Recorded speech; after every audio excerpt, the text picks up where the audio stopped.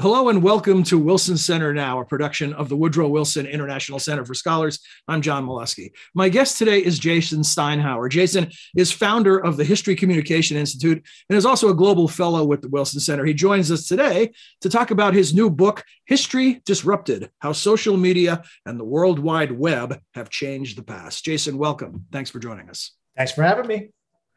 Well, I said to you when we were preparing to record, now I'll say it to you again on the air, the book is fantastic. I think it's required reading for anyone who cares about not just history, but I say it has application to just about any topic. When I was reading it, I could replace the word history with science or with medicine, and much of what you conclude and much of what you put forward applies almost in a one-to-one basis. So fantastic book, and I look forward to digging into it with you today. And what I would like to do is start by asking you sort of the sausage-making question. Why did you decide to write the book in the first place? What were the series of events? What did you observe out there in the internet and elsewhere that was happening to history that you felt that this response was necessary? So the idea for this book actually came when I worked at the Library of Congress. And when I worked at the Library of Congress, I worked at a place called the John W. Kluge Center, which is the Scholar Center at the library. Mm-hmm. And one of the scholars that we had in residence while I was there was a gentleman named David Grinspoon. David Grinspoon was our chair in astrobiology, which is the study of life beyond Earth, or actually on Earth and beyond Earth. And David considers himself to be a science communicator as well as a scientist. So he kind of got me interested in this world of science communication and how the sciences have invested resources and fellowships, training, infrastructure to think critically about how science gets communicated and conveyed through various media, and then how science can affect public policy and public conversation. And the more I learned about science communication, the more I felt to myself that history should do the same. There should be something called history communication, and that we should be training people who are history communicators, who sort of, critically analyze how media is changing the way we communicate history, and also how it's affecting what we know about history. So a bunch of scholars and I got together, and it included some science communicators, some journalists, some activists. We began to think about what history communication could be and what it could look like. We actually developed some coursework. There's a history communication lab now at Wayne State.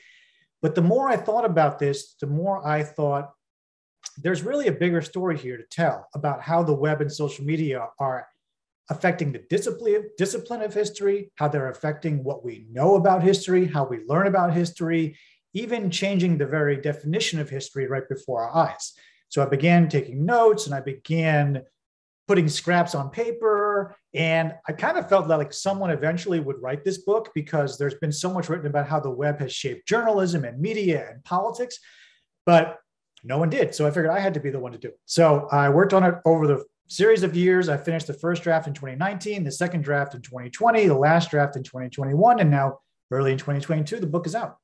And worth the wait, let me say. And the origin story you tell that involves your observations about science communication, the Media Studies Center, probably over 10 years ago, did a study about scientists and their ability to communicate through media, and found at the time that scientists would bear a lot of the blame for the ineffective way that science was reported because they just weren't good at it. Did you find anything similar about historians? Are historians challenged by the requirements to communicate in a modern telecommunications or communications environment? Yeah, it's a good question, because that's actually one of the sort of more simplistic answers that I tried to stay away from with the book, right?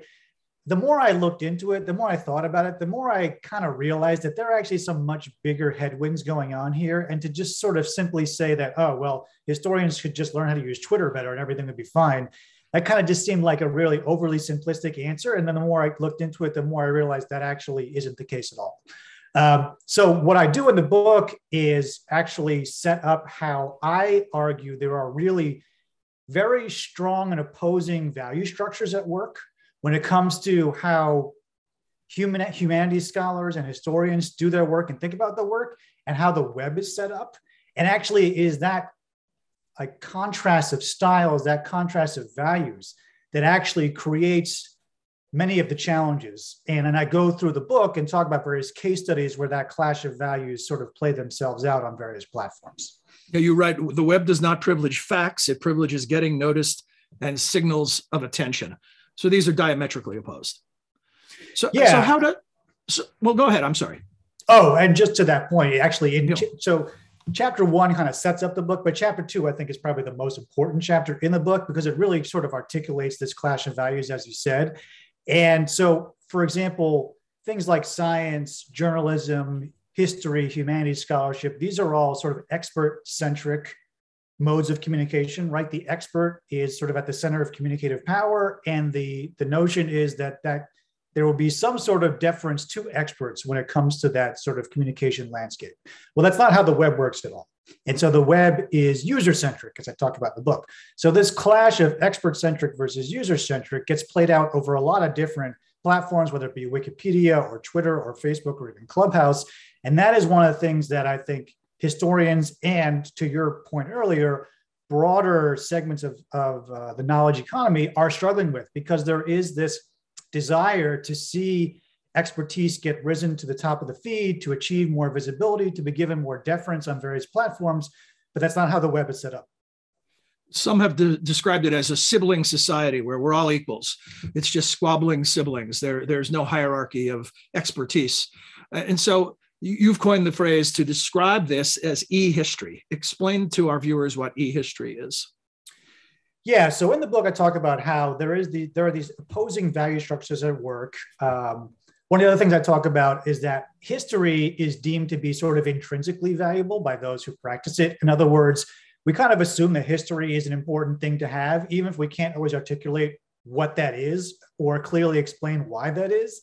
But of course, the web is very much metrics-based and extrinsically valuable, as I say in the book. So you look at things like metrics, like follower graphs, like user numbers and engagement numbers, and that's what determines sort of what is publicly valued information on the web.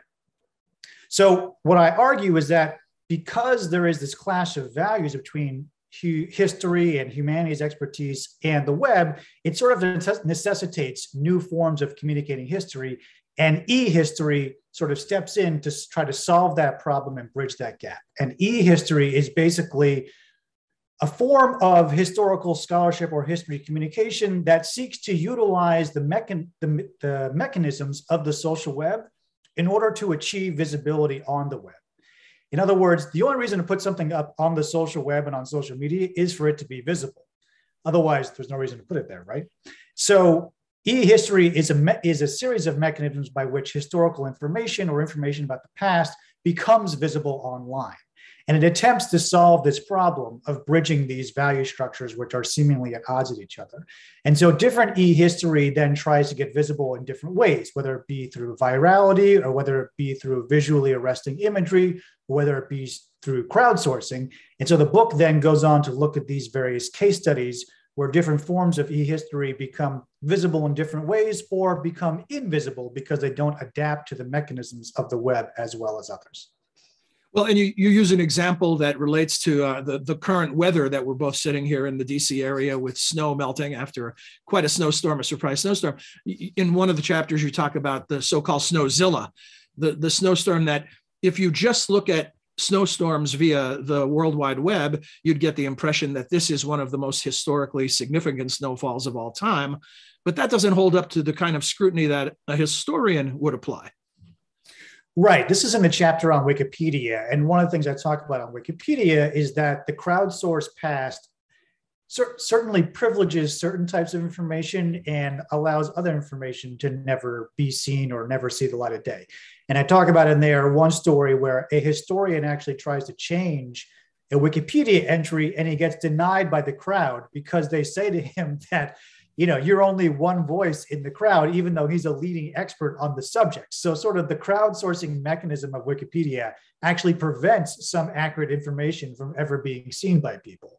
But to your point about the snowstorm, when this massive snowstorm hit in 2016, people were writing a quote unquote history of that snowstorm before it even happened. There was this rush to create the narrative about the thing before the thing even had occurred. And so this is where Wikipedia starts to create sort of a new first draft of history, which is not quite journalism. It is not quite scholarship. It's just more about this rush to contribute to the ongoing conversation. And that can lead to a lot of enthusiasm, but it doesn't necessarily lead to a lot of significance. And I think that is one of the distinctions we have to think about when we look at Wikipedia. Is an entry created out of a buzz of enthusiasm for a certain thing, but how does that actually play into larger questions of historical understanding and historical significance? And that's where Wikipedia oftentimes falls short. We've had a lot of discussion about the emergence of the so-called citizen journalists, and now what you're describing are citizen historians, self-assigned. I'm documenting history, even though I have no credentials or training to do so.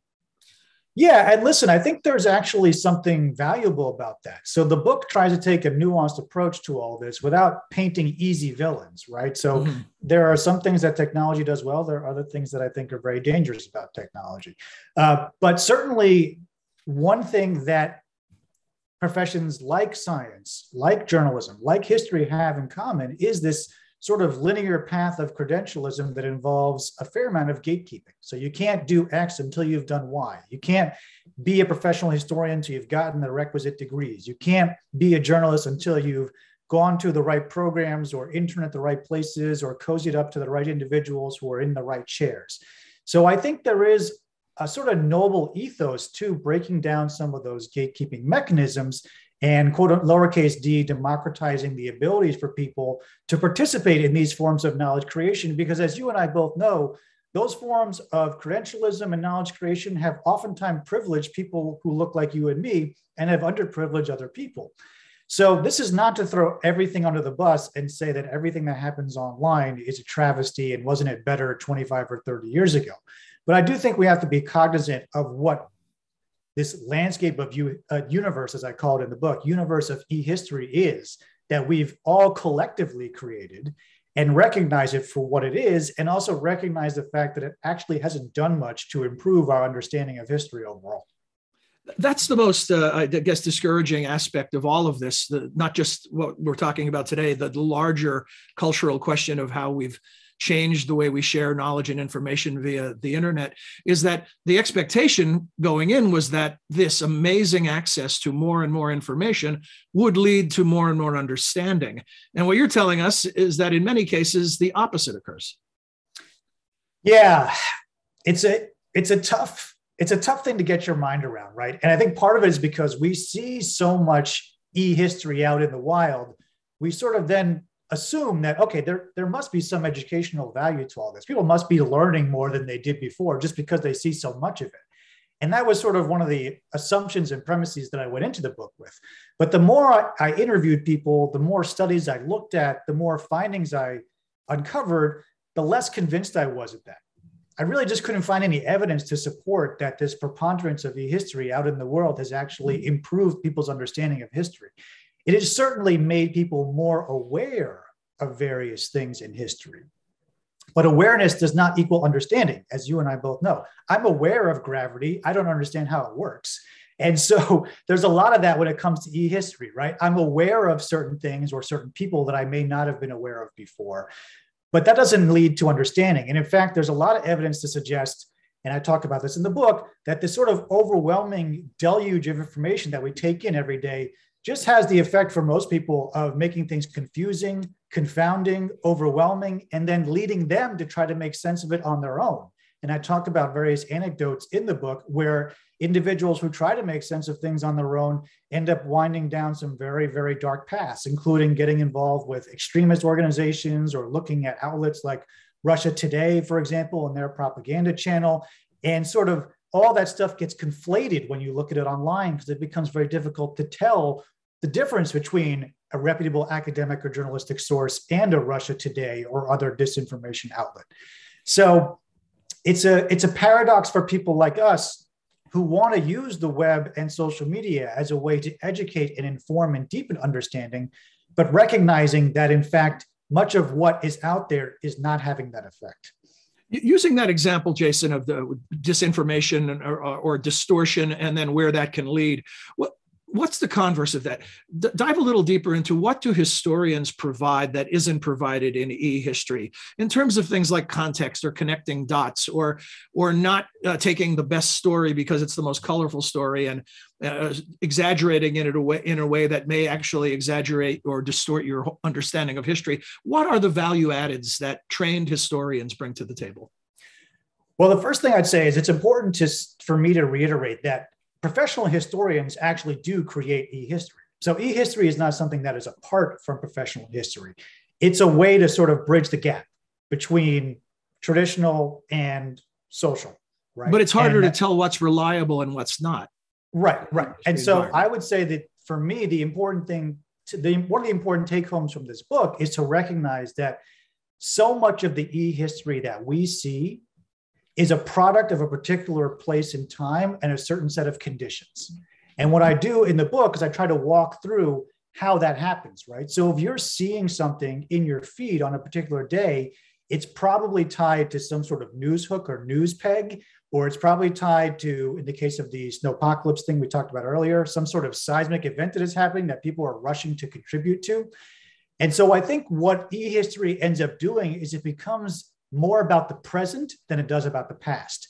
It becomes more about monopolizing or capitalizing on something that happens to be in public conversation and then trying to peg something in the past that happened to that thing in order to capitalize on the momentum or the visibility of social media. And it becomes less about understanding with fidelity and rigor what may have happened in the past. So I'd say one of the distinctions that historians try to bring to the table, whether they're practicing e-history or they're doing scholarship in the classroom or in a library or an archive, is to really be focused on understanding with accuracy and fidelity and rigor what happened in the past, regardless of whether it can be pegged to a particular news item, or regardless of whether it happens to be trending on social media, or regardless of whether it happens to be affecting a particular group of people on the eastern coast of the United States who happen to have loud megaphones. So I think that's one of the things about e-history that we need to recognize. When we're seeing something online about the past, we have to ask ourselves, am I only seeing this because it directly relates to something in the present? It only relates directly to a particular agenda or a particular desire that someone has for me to see this information? And does that actually equate with a deeper understanding of what may have happened in the past? And oftentimes the answer is no. Speaking of rigor, you make the point in the book several times about the shifting from this user-centric to expert-centric is that the standard becomes good enough knowledge, enough to debate, enough to make a point, but not really rigorous diving deep in a way that creates true understanding. Yeah, and that's kind of the point I was just saying, right? When something hits the news or something hits social media, there's this rush to want to contribute. And so actors online, whether they be genuine political actors who are looking to contribute to the conversation, or whether they be disinformation agents who are looking to manipulate the conversation, they will grab pieces of e-history from various parts of the universe and throw it into the mix as a way to advance the conversation, to stir things up, to rile up people's emotions, or to advance a particular agenda, whether it be a personal agenda, a commercial agenda, or a financial agenda. And I talked about this in a chapter on Instagram, actually, in the visual past. This oftentimes is supposed to sort of be obvious, like, oh, this clearly explains this point, or this clearly explains this issue. But actually, when you look below the surface, it doesn't really explain anything. What it is someone just trying to capitalize on a particular moment in order to gain some visibility online. And so that doesn't always equate to understanding an issue with some depth or complexity. This was an old media problem too, right? Television was often driven by the visuals. If we didn't have good video to share, that story may have gotten less attention than a story that had spectacular video to match it. One of the things you talk about, which is really interesting, is about how the election of Donald Trump and how his use of social media actually created an incentive for historians who had not been as fully engaged in the world of Twitter or elsewhere to dive in. Could you talk about that? Yeah. So as I was doing my research on the book, I wanted to know when historians sort of joined Twitter en masse.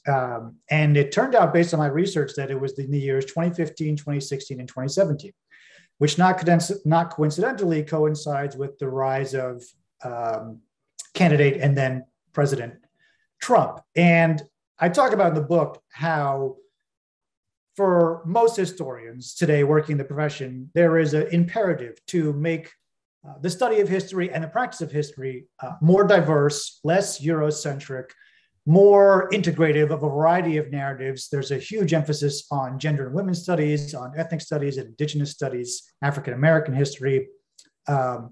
And so in some ways, President Trump and his campaign really encapsulated the opposite of that, right? And so his brand of conservative politics was viewed even before his election as a real existential threat, not just to the history profession, but to some of these larger values of multiculturalism and pluralism and acceptance and diversity in various viewpoints.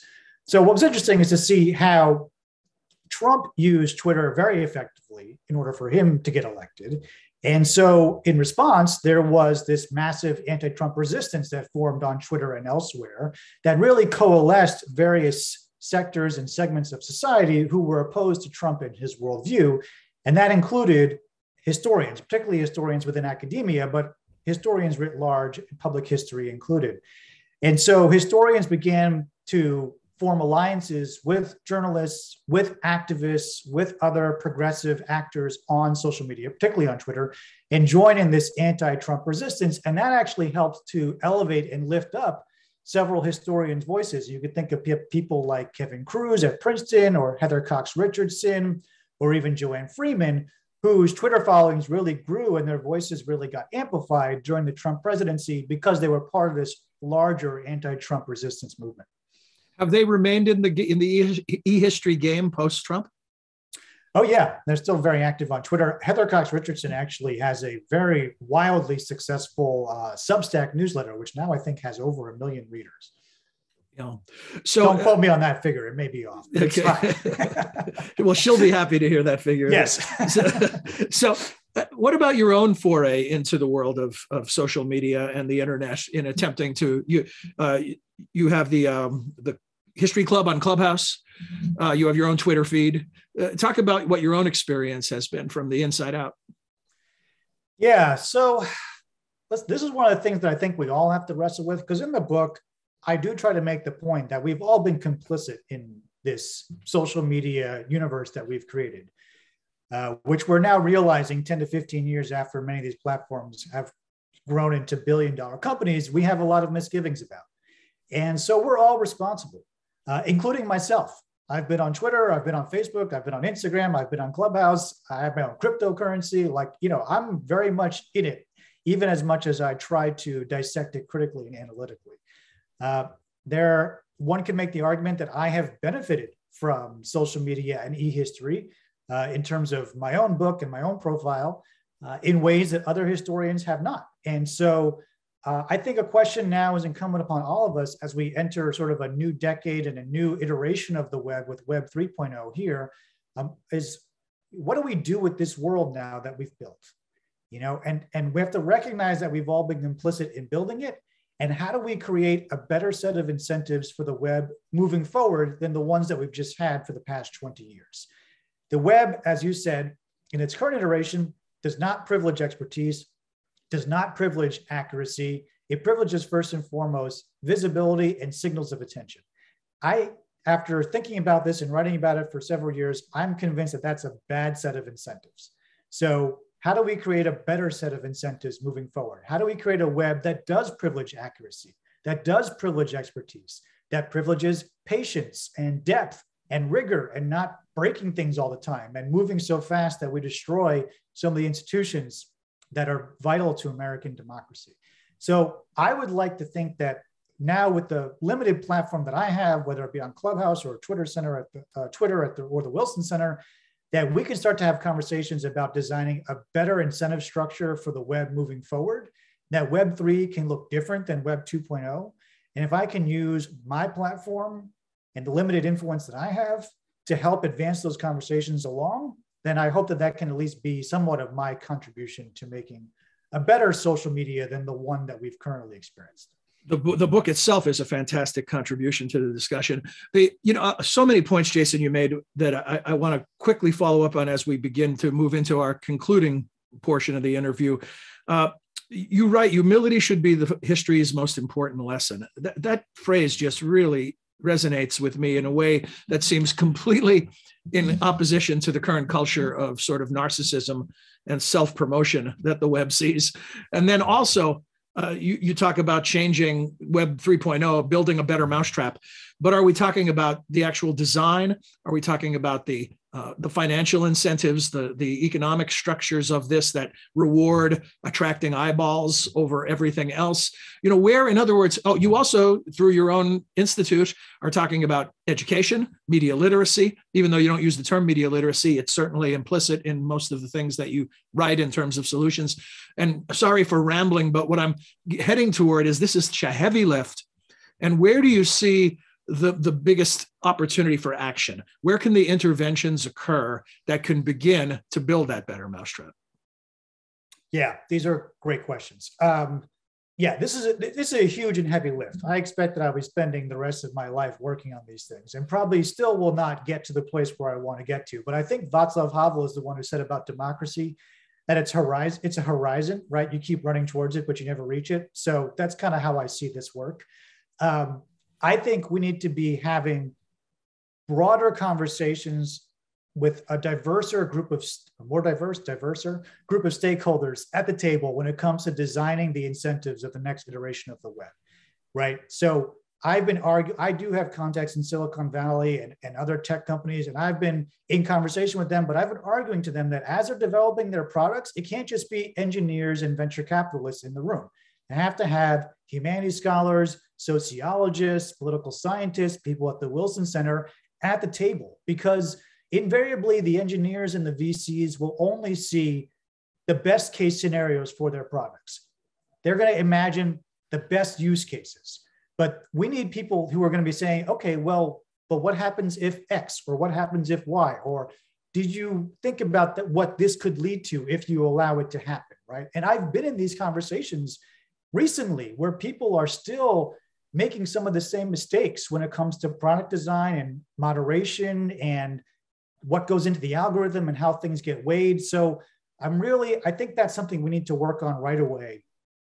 It's just having a broader group of stakeholders at the table as these technologies are developed before they get out there into the world. Because as we've seen with Web 2.0, once they get out into the world, there is this rush to adopt them because everyone doesn't want to miss out.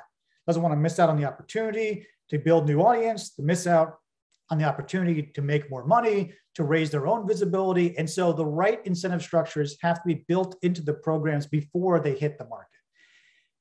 Then on the other side, I do think that the media literacy piece is critical. I've written about how media literacy and historical literacy are sort of intertwined in our current era, but we really do need to be ensuring that people think critically and skeptically about the stuff they see online before they sort of just digest it as truth or as accepted narrative.